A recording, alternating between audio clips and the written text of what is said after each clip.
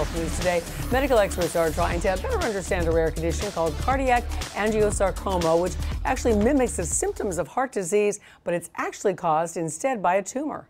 Generally, a person may have symptoms that it may include swelling of the legs, distension of the abdomen, dizziness, passing out spells, palpitations, and these are very common symptoms. And cardiac sarcomas are very rare, so we should not associate these symptoms with heart tumors right away. Dr. David Lopez, who you see here, is a cardiologist with Cleveland Clinic Weston, and he says imaging tests are the key to proper diagnosis, although treatment options are pretty limited.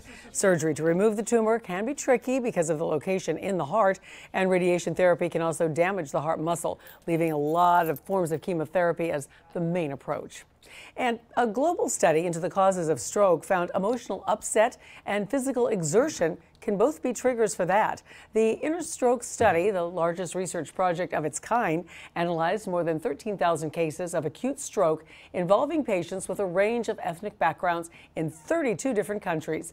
The study found that 1 in 11 survivors experienced a period of anger or upset in the hour leading up to the stroke.